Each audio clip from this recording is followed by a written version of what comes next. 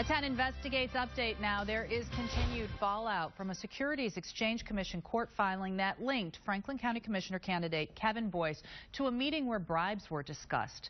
The SAC filing states that Boyce was at a lunch where private company officials discussed a pay-to-play scheme that involved contracts with the Ohio Treasurer's Office. Boyce was state treasurer at the time. Today, the Ohio Republican Party chairman called for Ted Strickland to take a stance on Boyce. Strickland appointed Boyce as Ohio treasurer and helped to host a fundraiser for Boyce.